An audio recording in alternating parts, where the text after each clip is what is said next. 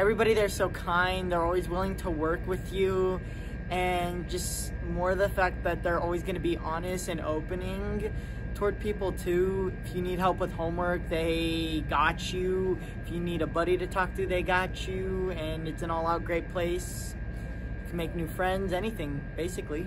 I love rec because there's a lot of opportunities in it. I get help with my homework when I really need.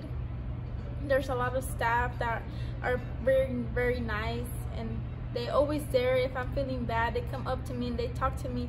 How's your day going? Are you feeling well? And rec has helped me by helping me do my homework when I don't know it, and help me and do fun stuff. And rec has helped me by, it creates like a safe environment at school, and it's helped us create new friends. Rec is, they've always talked to me, they're always nice, they make sure I'm doing well, and they ask about my family.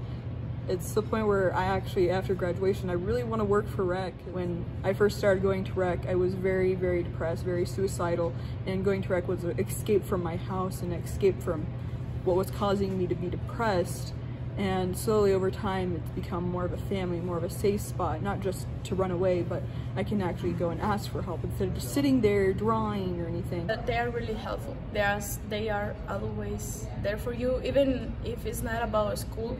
They ask you, how's your day, and they care about you. I've been involved with rec since I was in 5th grade. I learned to love the program because it was another family that I got to create, and that's what it gets to mean for students now too. Anything you need, like out of rec, like they try to help you out inside rec, they're always gonna be here for you.